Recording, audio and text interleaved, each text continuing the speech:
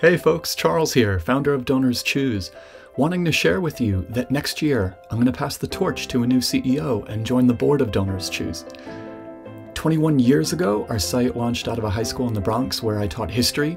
My colleagues and I wanted our students to have the materials and experiences that are part of a great education, and we were spending a lot of our own money on school supplies. So I figured we ought to create a place where teachers can share what they want for their students and generous folks can make those classroom dreams possible. Thanks to you, it worked out, and a whole lot of teachers and donors have stepped up for a whole lot of students.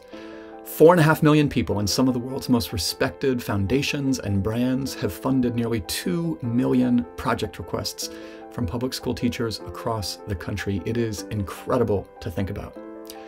And over the last year, which has got to be the toughest in a generation, the DonorsChoose community has rallied to help keep kids learning during the pandemic. And through initiatives like I See Me, you've been helping us to address racial inequity in education. Our org is so full of promise, and it is as energizing to be at DonorsChoose as when we were first getting off the ground, which feels like a good time for me to pass the torch to a new CEO. I know we'll find someone amazing who will hopefully be able to start in early 2022, and I'll continue to support DonorsChoose as a board member.